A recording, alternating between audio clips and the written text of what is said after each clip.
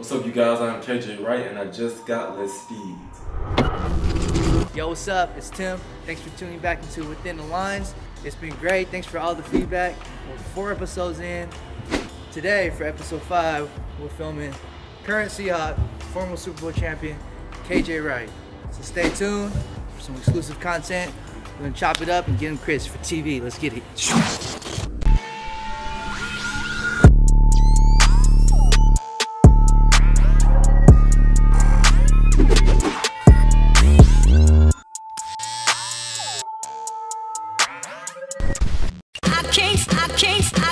I can't stay.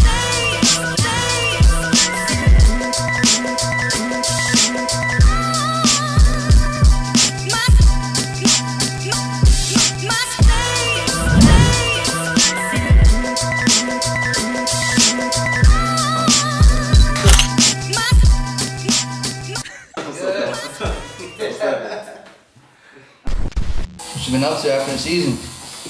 Relaxing, man. Relaxing. Yo, trying to get the body all the way right. Got free agency in March. So getting ready for that. How you feel? Nervous. Nervous? How come? It's the first time. I mean, you know, I've been here for 8 years. Like, this is the first time, I guess I got the opportunity to look elsewhere. And so we'll see, man. Got 8 years? 8 years, that's a long time.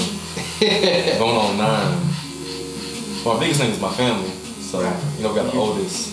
She in school, she already established, so I know she got her friends and all that stuff, so. That's tough. It is tough. Man, 8 years. 8 years. 8 years, blood, sweat, and tears. Long, and it's went by fast too. Went by really fast. So, the goal is always to get to 10. Get to 10 years. Here. In general. Get 10. And then evaluate life from there. How's the first 8 been? It's been good. And being in Seattle has been life-changing for me pretty much. Coming from Mississippi. You know, it's real different. And so it's cool to come up here and get a new perspective on life, this country. And I like it though.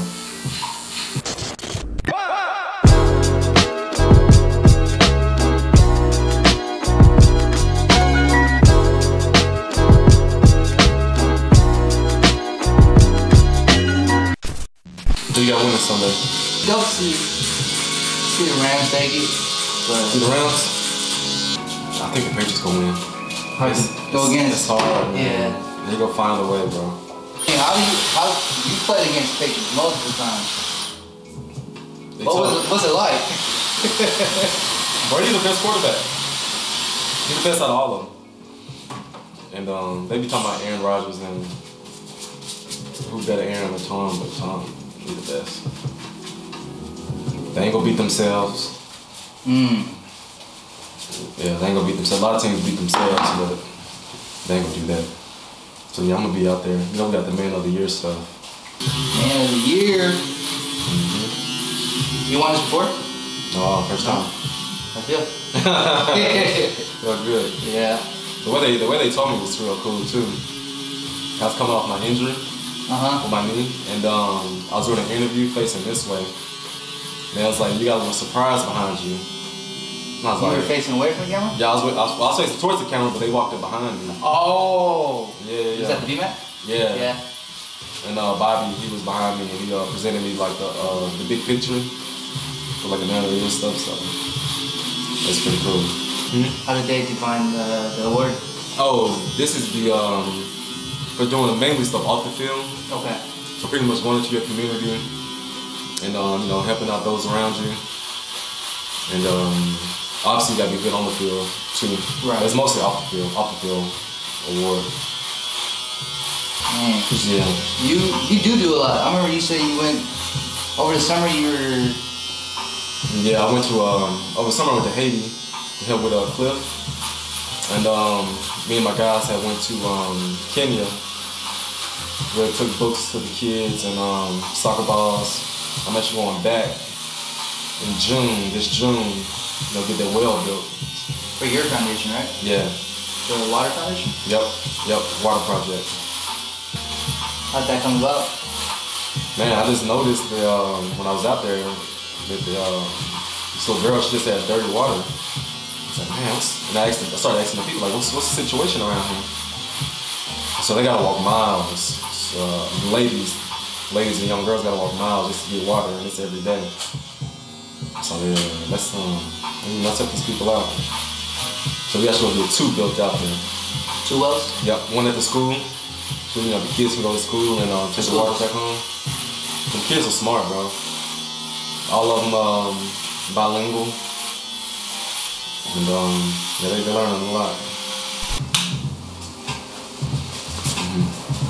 Man of the year, man. So with your caption, have an attitude of gratitude.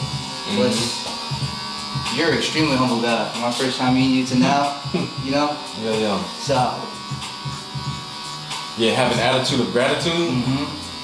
That's just my motto. Just in everything in life, you just gotta, be thankful and give thanks at all times. And when life is good, you give thanks. When you're hitting a wall, there's still things to be thankful for. Cause no matter how hard things are, it could be worse. And so, always thankful. Give thanks to those around you. So that stuff goes a long way. I tell my kids, please and thank you. Just always say please and thank you. And people appreciate that.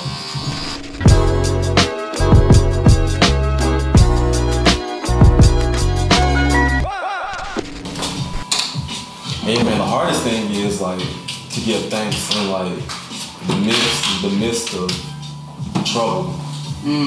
That's the hardest part. When you weather into the storm? Yeah. You still gotta be thankful though. It could be worse. Especially with being hurt. Oh my goodness. Yeah. But you know what? Even when I was injured, I had a knee scope. I could have had a career-ending injury. You know what I mean? My shit could have been all tore up. Hey, thank you. This is just, I missed 10 games. It's all good. On my contract here, it's still all good. Right. Yeah. I really believe in that energy. You're gonna have a negative, bad energy. That could mess you up. That could really mess you up. And they say stress slows down healing. And when they say laughter cures things, I think laughter can help heal the body. Yeah. That shit can help heal. You playing 2 Super Bowls? Back to back. Back to back. That's crazy. Yeah, went in there. Got that first Super Bowl. Family came down, crying and stuff.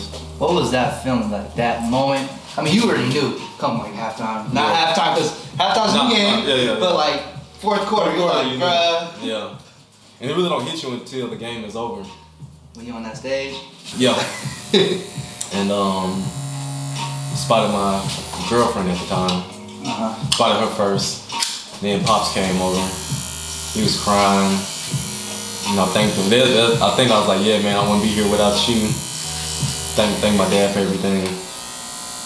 Cause he was Pops. the one. Yeah, Pops was the one from the beginning. Really put me in everything, at all my games. He didn't miss a game, high school or college. He was there faithfully. That second one still give me nightmares to this day. Man. I still ain't got over it. Yeah, it's good. Still remember those moments before that last play? Hell yeah, I remember. I was like, why the hell are we in shotgun right now? What was everyone doing? Hey! I don't remember. I said out loud, why are we in shotgun? That's crazy. Yeah, I can't watch that game. Every time I look at it, I just change the channel. Hold up. Because I see you watching film a lot. How often do you You're obviously still a student in the game, you know, continuously. How often do you go back to old film? Oh, all the time. All the time? Oh yeah. Yeah, just not too long ago, I went back to my rookie year and was watching film. Seen that the unis, bro. All the uniforms. Yeah. You miss that? Those old uniforms? No. I do miss those times though.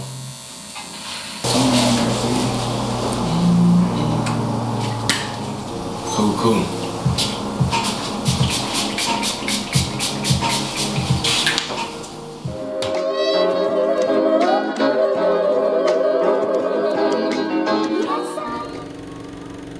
We just wrapped up episode 5. Thanks again, KJ.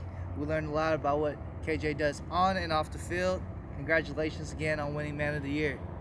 This is Davi. We're hanging out at Coulon Beach. Ty behind the lenses as usual.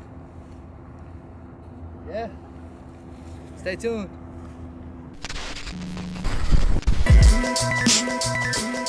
Hey, I'm Jordan. We're here at Lucky Dog on the Ave, and I just got my steez. Yeah, Liberty Select Days.